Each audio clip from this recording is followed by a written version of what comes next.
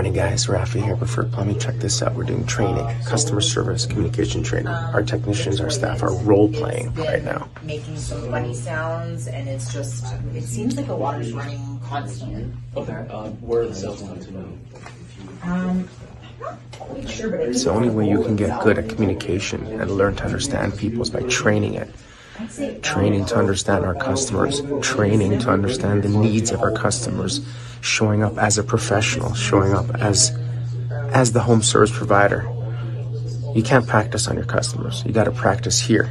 So when you go out there, you're a professional. That's what we do. I would say, yeah, definitely. It's the powder room, so honestly speaking, like, people are constantly using it, coming in and out.